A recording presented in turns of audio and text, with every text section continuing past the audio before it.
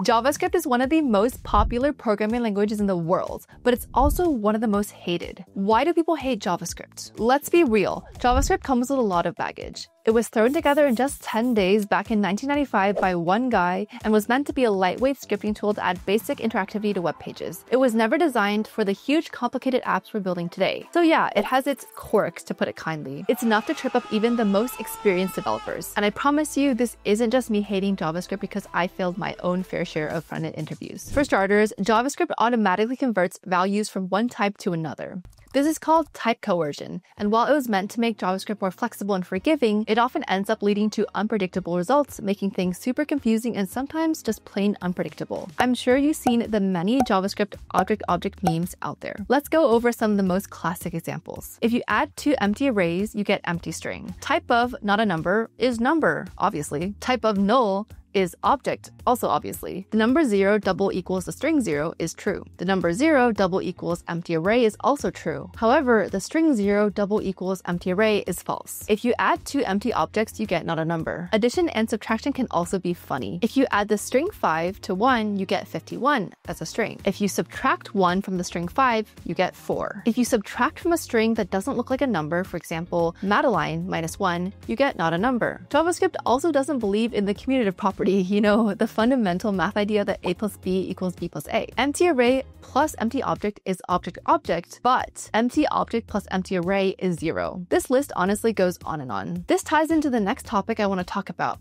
JavaScript's equality operators. They are confusing. We have loose equality, double equals, and strict equality, triple equals. To be honest, I say that you usually don't want to use loose equality, but we're going to talk about them both here. Loose equality performs type coercion before making the comparison.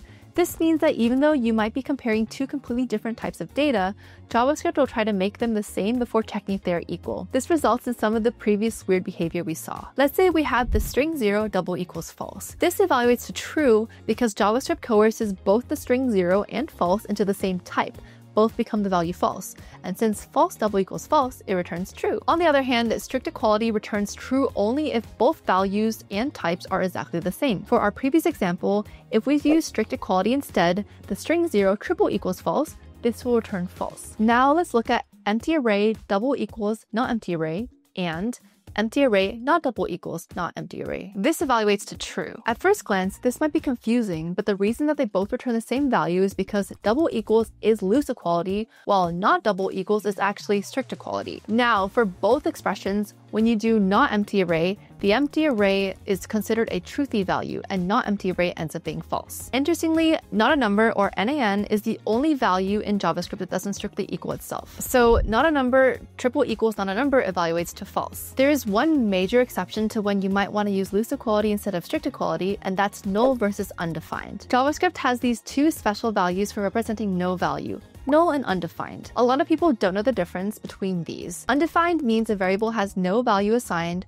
while null means that the value is intentionally empty. In other words, undefined is a runtime generated missing value, while null is a compile time author supplied missing value. Null double equals undefined is true, while null triple equals undefined is false. So you might want to use loose instead of strict equality since your app might want to treat these both as just containing no value. Besides this, JavaScript also requires some custom functions for quite simple operations that other languages have natively. For example, take JavaScript sort. Let's say you have an array of numbers like 1, 100, 207, 30, 45. If you use array.sort to sort this array, you might expect it to sort numerically, but by default, sort treats elements as strings.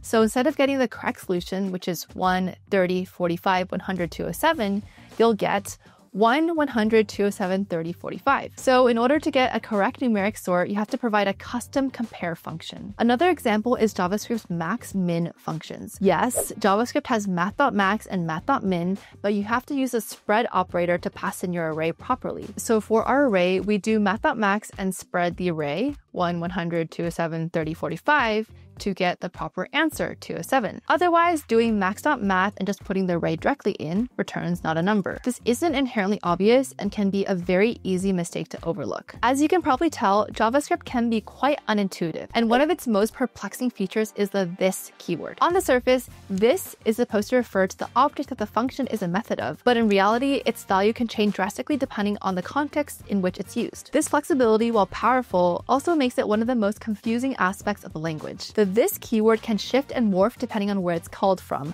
causing unexpected behavior. For example, in a method call, this typically refers to the object that method belongs to, but when the function is invoked in a different way, like in a standalone function or an event handler, this might point to the global object or be undefined. And in arrow functions, this behaves differently altogether, as it binds this from its surrounding context rather than being dynamically determined. The dynamic nature of this can be hard to understand as the value it holds changes depending on how, where, and when the function is executed. For those of you used to other programming languages, JavaScript is just different in many ways. While this isn't an inherently good or bad thing, it can be annoying or difficult to switch to JavaScript if you're coming from a language like Java or C++. In JavaScript, there's no distinct data type specifically for integers. Unlike many other programming languages where integers are treated as a separate type with fixed precision, JavaScript represents all numbers, whether they are whole numbers or floating point values, using the same number type. This type follows the IEEE 754 standard for floating point arithmetic, meaning that even whole numbers like 3 are stored as floating point values. This can lead to precision issues when dealing with very small or very large numbers. I speak from personal experience. JavaScript also lacks integer-specific operations such as automatic truncation, so if you want to do operations that are out of the box for most programming languages, you have to use big int. Also, JavaScript pretends to have classes, but it really doesn't. Honestly, JavaScript classes are just syntactic sugar over constructor functions. JavaScript uses prototypal inheritance, which is different from the classical inheritance model found in languages like Java or C++.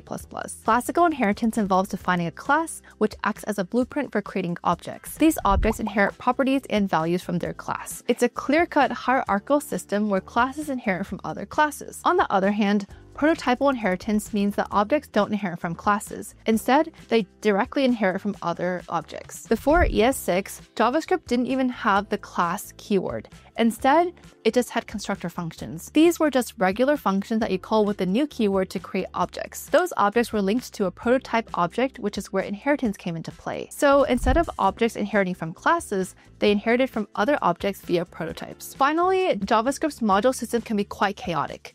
If you've seen the memes about JavaScript and no modules, you know exactly what I mean. The ecosystem is flooded with countless packages, libraries, and frameworks. As we mentioned earlier, JavaScript wasn't originally designed for large-scale applications, so it didn't have a native module system like Java or C. Over time, various systems like CommonJS, UMD, and ES modules emerged. The problem is that each of these systems comes with its own syntax and conventions, and many older projects still rely on outdated ones. It seems like there's a new blog post or tool every week claiming to be faster, but only adding more complexity. Junior developers often get excited about the latest trends, but the project ends up buried in another black box. The ecosystem can feel overwhelming, with hundreds of dependencies being the norm and libraries built for just a couple lines of code. By the time you master the latest framework, it's already being replaced by something flashier. So you might be thinking, well, Maddie, I can't exactly avoid using JavaScript now, can I?